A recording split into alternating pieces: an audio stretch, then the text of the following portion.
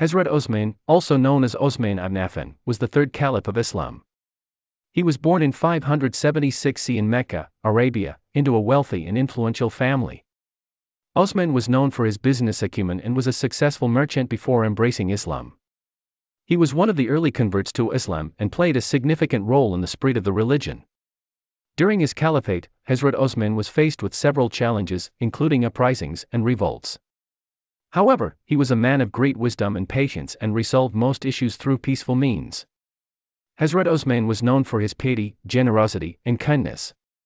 He was a close companion of Prophet Muhammad and had the honor of marrying two of the Prophet's daughters.